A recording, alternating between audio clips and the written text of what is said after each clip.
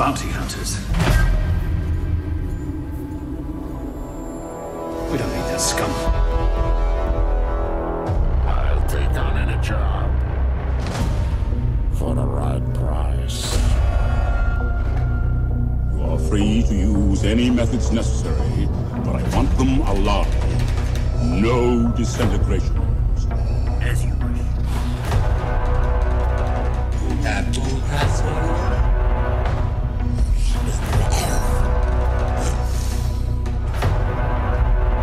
He's all yours, bounty hunter.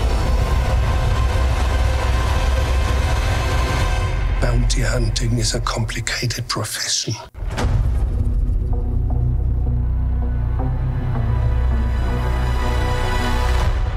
Welcome in to yet another season of the Carbonite Chronicles, brought to you by the Hyperspace Podcasting in the 25th century. This show is dedicated to reviewing the Disney Plus award-winning show, The Mandalorian. My name's Matt. I'm Jared. I'm Mike. And guys, we got a special guest tonight, don't we? Do we? Well, is he that special, really? Well, that goes a long way. Well, Guys, tonight we have Brian, who is infamous as being one of the country's top Star Wars collectors. You might have heard him or even seen him on one of our shows on the podcast or YouTube. His collection is legendary. How are you, sir? Hey, how's it going? Thanks for having me on again. our pleasure. Before we get started, how's everyone doing? I tell you what, I'm ready for some Mandalorian. Oh, it's been a long time. It's been too long. It's been, about 9 or 10 months. Yeah, that's too long.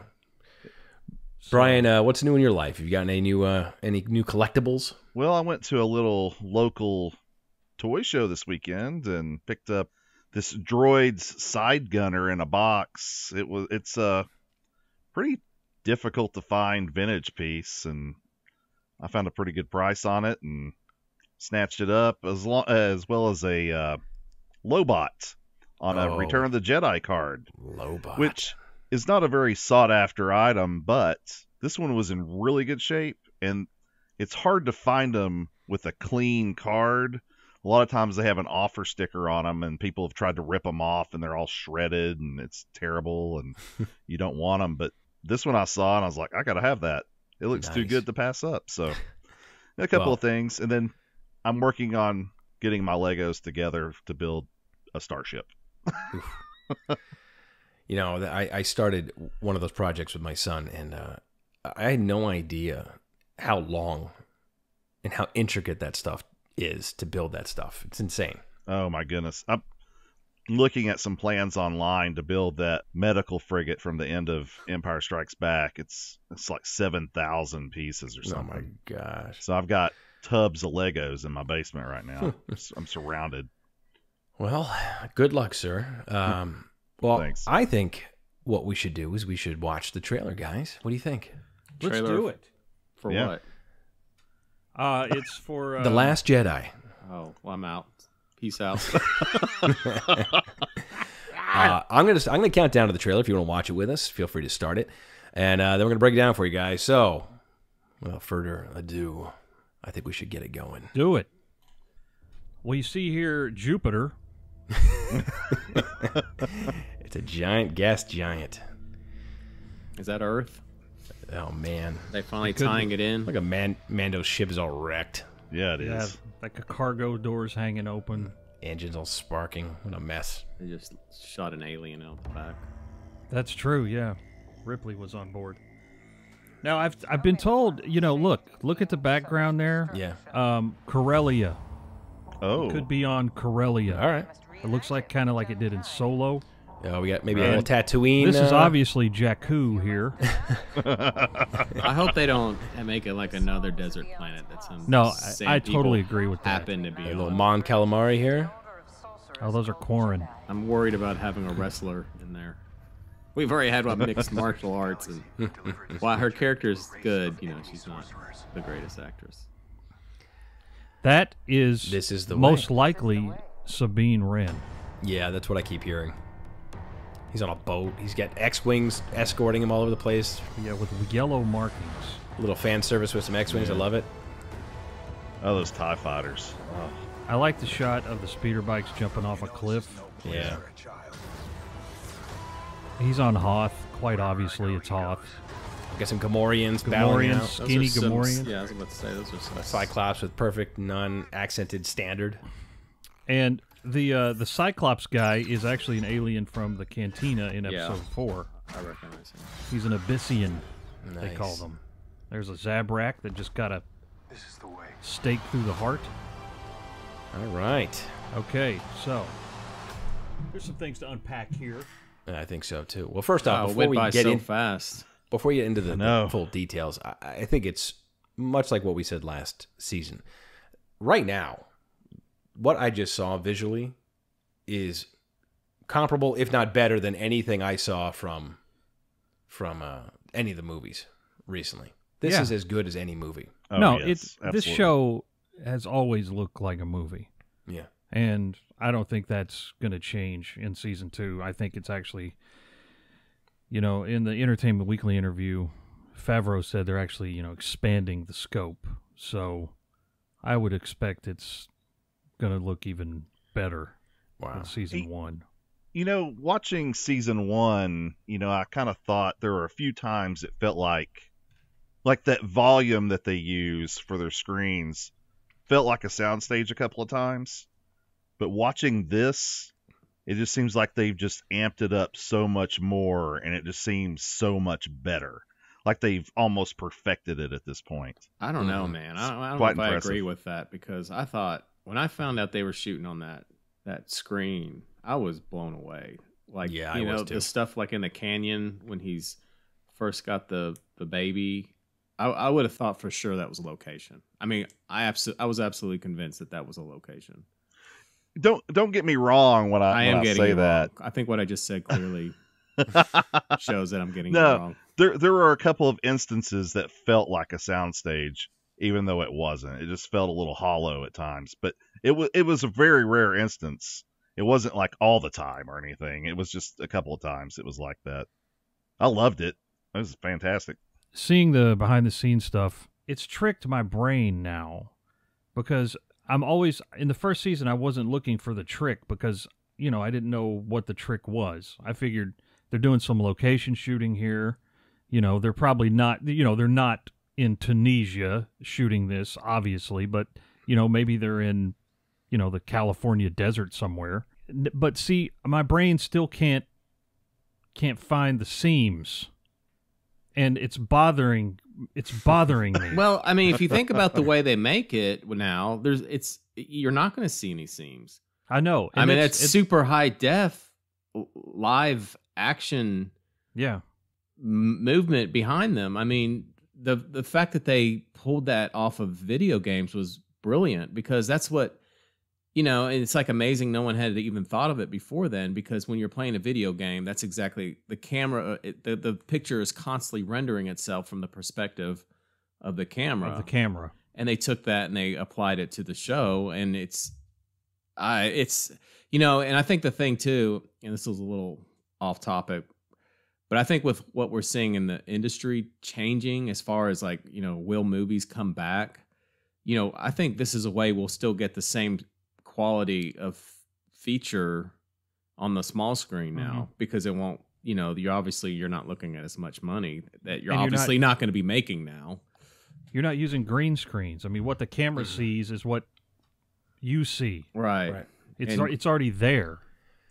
I mean, we're all very lucky that The Mandalorian is being made this way for the budget it's being made, because it's really, but I mean, it's upping the bar. It's upping the bar for productions, for TV, for like streaming TV. It's like it's not letting people just kind of like make it on on like a shoestring budget. Like if you're going to compete and you're going to be like recognized and you're going to be watched, you have to go big. And I love it. I think this is a very cool, to Mike's point, evolution of maybe what we're going to see on home entertainment versus having to go to the movies to see this kind of quality. It's very cool. I have to start out because it's making me laugh, and I'm thinking, believe it or not, back to Cobra Kai. I knew it. I almost did. Back to what? You said, believe it or not, and Mike said, I'm walking on air. Oh, yeah, I was starting to sing that. So hear me out. So if you watch Cobra Kai, Johnny Lawrence is a complete caveman. which is almost to an unbelievable level of cavemanity. But, you know, it's kind of funny, and I've been watching a lot of different videos and takes on the Mandalorian trailer, and a lot of consistent feedback is kind of like, hey, look, we've got one of the top bounty hunters out there. To be a bounty hunter in this kind of industry, you obviously have to be street smart.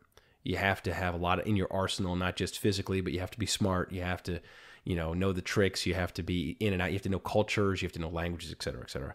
So for him and even the blacksmith, whatever her name was, the armorer, to be ignorant of who the Jedi are makes me laugh.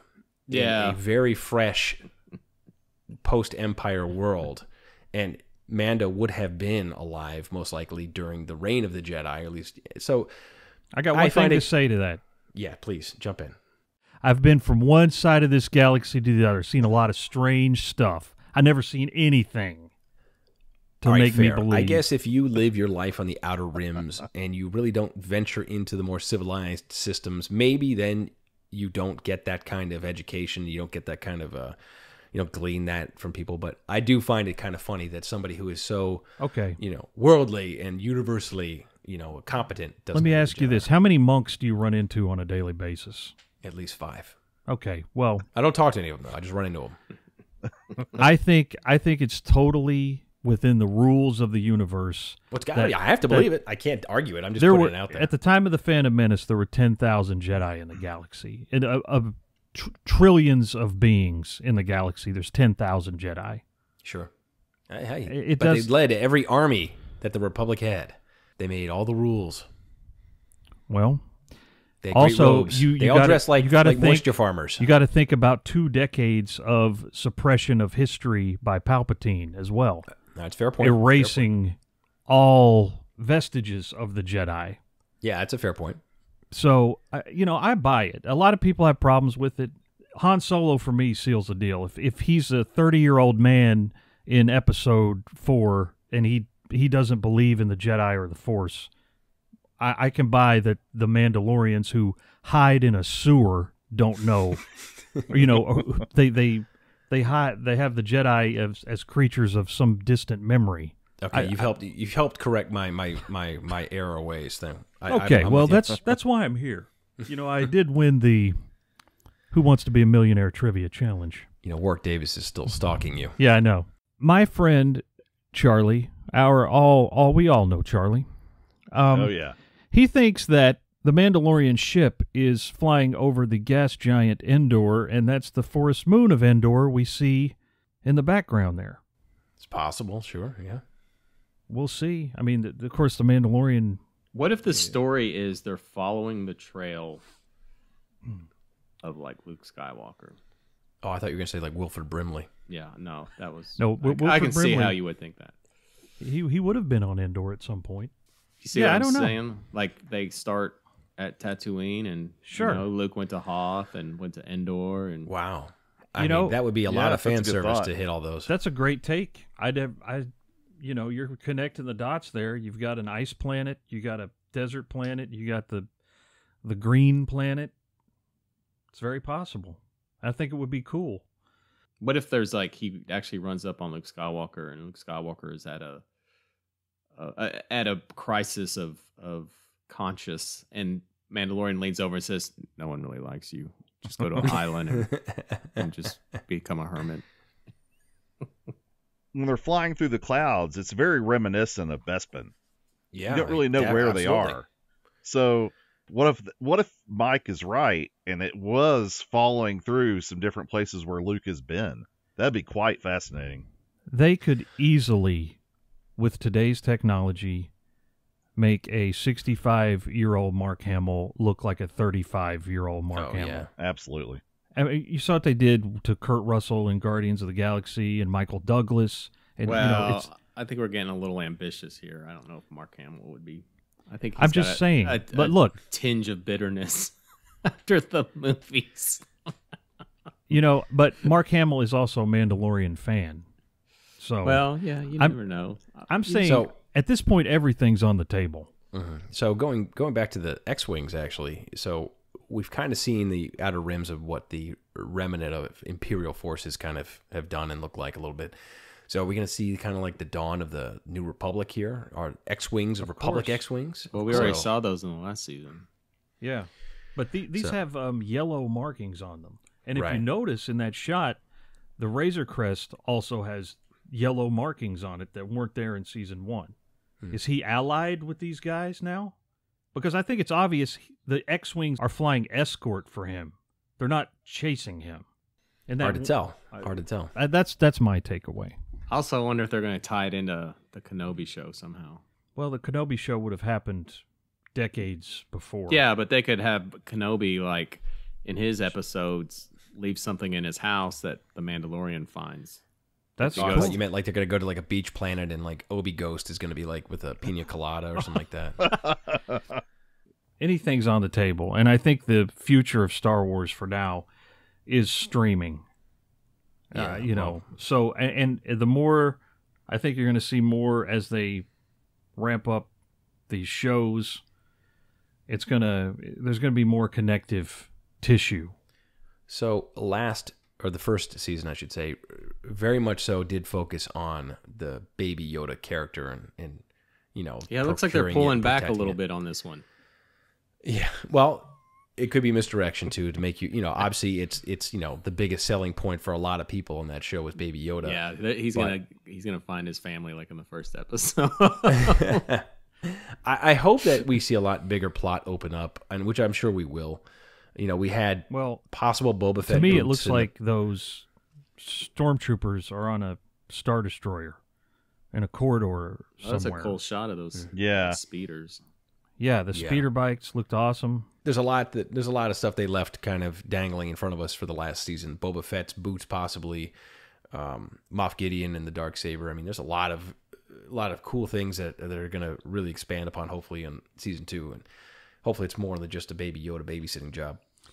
Well, you know, something that was absent from the trailer that was very, very much hyped a few months back was Tamora Morrison in whatever role he's playing, and Ahsoka.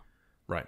No, that's right. I forgot about that. And I think it's, you know, I think they're holding those things back for good reason. Yeah. Because they think, well, if everybody already knows that they're going to be in this show, then the least we can do is, you know, at least hold some things from trailers. So. Oh yeah. Hey, listen, Favreau is polishing his resume for Kennedy's job right here. Let's make it. let's absolutely swing it out of the park with this one. Okay, so Sabine, the appearance of who I think is Sabine Wren makes sense. Yeah. She is a Mandalorian. I think the little bit in the trailer where the voiceover is talking about the Jedi and then, you know, she mysteriously disappears, I think that's a bit of a misdirect. Yeah. But it would make sense for Sabine to be in this show, especially, you know, if with the Darksaber, and she once had the Darksaber, and now Moff Gideon has it. But I don't know if that's who that character is. Mm-hmm. I think that's a good assumption. I think it's been rumored enough that she's in the show. So, and that's another thing to point out, that for people who haven't watched either the Clone Wars or Rebels, you may be at a loss for some of the things you see in season 2 of The Mandalorian, because these are some pretty big characters that were established in those animated shows, which are very much worth your time if you haven't watched them. Oh, absolutely. I'm very hopeful for the second season. I really enjoyed season 1 of The Mandalorian. How many episodes are in this season? Still 8, or is it more? I don't think it's been announced, but I think it starts pretty soon. So yeah, I think 8's a pretty safe number. I felt that 8 was not enough last season, and if they're going to be planet hopping in some fan service planets, boy, this is going to go by fast. This is going to be a quick show. Maybe they could make some of the episodes longer. You know, most of the episodes were right around 40 minutes or so. So yeah, you know, maybe, you know, a 50 or 55-minute episode would be, you know, more appropriate to make up for some of that lost time and, you know, lack of episodes. Well, only thing about that is, you know, people say that about the 40 minutes, but every time I watched an episode, I never felt like it was too short. I felt like each episode was exactly the length that it should be. Yeah, I just wanted more. I just wanted more there's episodes. no fat on it. Yeah, It's Right. very, very lean, very lean. And in the end, I can't complain. I mean, at the end of the season, I've got a 4-hour movie. Yeah. So, But I mean, I think Filoni in the interview with Entertainment Weekly said there is going to be more length fluctuation this season. They're not going to be held strictly to the 30 or 40 minute time limit, because with streaming, it doesn't matter. You're not being mandated by a network to come in at 47 minutes with commercials or whatever. Previously on The Mandalorian. Yeah. Trekking across the desert. I'm trying to come up with a theme song for that. That What do you wasn't it. think? That wasn't No. it, man. On Tatooine, when they're doing that voiceover, and he goes, "Where?" The bantha opens his mouth at that Yes. exact moment. It Yes. does. It's It looks like he's hilarious. talking. Oh, I was I like, didn't is that notice bantha that. talking to us now, or what? It looks like the bantha is talking. Oh. Yes. Which, who knows? Well, we Maybe don't there know they are- can't talk. I mean, That's true, we never don't. got that close to All them. we've heard is maybe they're saying something. Although to Mike's point, when we were actually watching the trailer a few minutes ago, Mike said, I hope that's Tatooine and not some misdirect. I 100% echo his sentiment, absolutely. Yes. because Yes. the Mandalorian season 1, I was like, okay, there's a sandcrawler, there's Jawas. Where else can this be? Well, it ain't Tatooine. Okay. Also, I well, like to think that the Tusken Raiders are indigenous to Tatooine, and I can't imagine there are spacefaring Tusken Raiders out No. there. No. Yeah. I mean, I'm kind of, it's after watching it and listening to this discussion, I'm kind of in the camp that I think that Mike's right, that we're going to be seeing a lot of the fan service jump planets to where we're familiar with. So now I it kind better of be want to Tatooine. see Mike's story of them tracking Luke Skywalker. Now, and if it doesn't happen, then you know what? I'm out of here. So are we going to see any of the genesis of First Order in this season, do we think? I think they could lay some track for that. Didn't Snoke like dig him out of the mountainside like Saruman did in Lord of the Rings? That's what it felt like. It's like, oh, here they are. It's this huge army. What about those Gamorrean guards fighting in the ring? That was really Okay. cool. It was great, except if you watch again. So it's so funny because the Gamorrean guards, when you think about like from the Return of the Jedi, were kind of like husky, Right. large. Go back and watch. These guys have the skinniest Yeah. little pencil legs. They look like some of the they look like some of the original concept drawings of the Gamorreans. They were Yeah. so they They were were this ripped, giant, oversized too. head and this tiny these little skinny legs. It's very funny. You know what? Thank you, Jon Favreau and Dave Filoni, for using original trilogy aliens. Yeah, Yes. yes. Absolutely. Hello. That was the thing that was really sequel irritating trilogy. about the Force Awakens. It's like, hey, here's some hammerheads. Oh no, we don't want to show them. And then Ryan Johnson's like, let's show a bloated tick alien because that's what people really want to Yeah. see.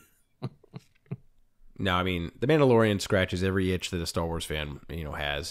That's what this show is really good for. It's the show that the Star Wars fans deserved, and knock on wood, it's going to give it to us again for another season here. Yeah, and it looks like a more, not that the storyline wasn't cohesive, but like throughout the entire season, it looks like it's, where it's going, or you have, you may not know where it ends up or how it ends up, but you kind of know where it's going. Whereas the first season, you're kind of like, okay, where's this going? But Yeah. now we kind of know, and then you see it on the screen, and it's just incredible. I went back and watched the first trailer for the first season just to see if there were any similarities or things. And they did a good job in that first trailer of picking stuff from almost every episode. If you really look at it, they had, and I wonder if With that's zero the case Baby with Yoda. this one. With zero. And well, we got zero Ahsoka, zero Boba Fett in this one. Mhm. Although we true. kind of know that, they're probably going to be in it at some point, but it's quite fascinating just the way they lay out the trailers and The how they marketing look. of it. Yep. Yeah, and they don't really tell you a whole lot, but Well, they, to their credit too, because there's so many Right. trailers that give up everything. So Yeah, I that's the still don't know worst. what the plot is aside from Baby Yoda and him are still a team. right. Well, here's something else too. I noticed is Carl Weathers' goatee is completely gray. Mm-hmm. So what's the time span? Well, he's been doing a lot of spice, living large. See, I noticed that too, and he doesn't have a goatee in season 1. He has a mustache, but not a goatee. Yes, he's dressed kind of regally. He looks almost Lando Calrissian-ish. He does, doesn't with he? his cape and everything. I think here's the one prediction I have. I don't think Tamora Morrison is playing Boba Fett. I think he's playing Captain Rex. Oh yeah. There's already rumors that there's a warlord sheriff on a town in Tatooine that's wearing Mandalorian armor, and they're saying that that's Timothy Oliphant's character. God, I forgot he was on it too. Oh Yeah, wow. so, and Michael Biehn is in it. I love Michael Biehn. Michael Biehn. From Biehn. Aliens? Oh, Aliens. Yeah, and Terminator? Yeah, I know. Kyle Reese. But so I mean, who knows what we're gonna see with Tamora Morrison? I mean, he might just be a armorless Boba hanging out and just doing his thing. You know, He could. You know what? He could be both of them. He could be both. He is Good. both of them. Yeah. I mean, what's so great about it though is that they've got the actors signed. We know they're in the show. They're Star Wars DNA all over this thing. It's That sounds gross. It is. It is.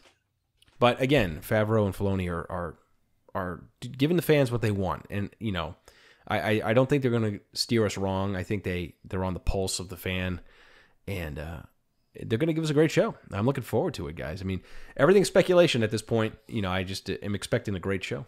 Is there? Okay, let me go around the table before we wrap it up. Brian, what is one thing you'd like to see from season 2? Oh man, one thing I'd like to see. Gosh, I wouldn't mind to see a lightsaber. Okay, in addition to the dark saber. In addition to the dark saber. Okay, well I think wouldn't mind even a fight between somebody with a lightsaber and the dark saber. Yeah, I think that'd be really cool. I think the chances for that are high. Yeah, Mike, that's what something I'd about like to you? see. Is there some is there just something you'd like to see? Well, I never felt like the Rontos got their day in the sun. So I think. Do you think it would help them to be rendered with non-1995 CGI technology? I like to be able to see them use a color palette other than the one you can get from MS Paint. So that would be like a herd of Rontos with better rendered Jawas. That's good. I think you might see that. Matt? I want a little closure with some Boba Fett. Okay. In the story, obviously everyone loves Boba Fett, and everyone kind of collectively feels that Boba Fett got done wrong. So let's get a little Boba Fett action and finish his story out the way it's supposed to be. I'd like to see Boba Fett crawl out of the Sarlacc pit. He clambers out. He's on the rim. He stands up, defiantly raises his fist, and then trips and tumbles right back into it. I mean, we might get some flashbacks of the pit. Now that would be great. A flashback of that. PTSD, would be awesome. Boba Fett sitting in the cantina. He can't even drink his water anymore. He's just shaking the entire time. Well, I'm going to blame Mike for this, and I'm going to shoot for the stars. DH Mark Hamill. That's what I want. That's what I want. Okay. I want some Luke Skywalker redemption. Well, where he's 5 still years alive. After Jedi. He's going to say, he's going to go, well, I have this plan, and I'm going to go to this island and act like I'm really bitter. Listen. And I'm angry, and I hate the Force. You better hope I don't catch you having a bad dream about me, because I'll bust into your sleeping quarters and try to kill you. Well, we might get the real backstory. Like Luke went to the Quickie Mart and got some green milk, and he's like, "Where's this from? I can't live without this stuff." Okay, but that's this stuff tastes better fresh. I think I'd love to see a young Luke Skywalker at the end of their journey. So who knows, Mike? Yeah. It's all your fault if it doesn't happen. Yeah. Hey, Well. what if that lightsaber fight was Luke and Gideon fighting? Yeah, well, Okay, that we would got to be- stop because Now now you're really reaching excited. for the stars. But All right. But listen, I want this season we're bringing it to you every episode. We're going to be giving you our analysis. We're going to be breaking it down, and we can't wait. It's one of our favorite things, and we're glad it's back. Actually, we can wait. We have to. We have no choice. That's Shut up, true. Mike. You're not helping this cause. This is not the way, Mike. Thanks for joining us tonight, Brian. Yeah, thanks for Yes. having me. We'll see you back. We'll see you back sometime during the season, and we'll talk some more. All right, sounds great. Thanks for having me on. Great, guys. All right, well, share the episode. Share our podcast. We love your reviews. And hey, listen, if you want a shirt, you want a coffee mug, you want a picture of Jared or Mike, well, we don't have those yet, but we will.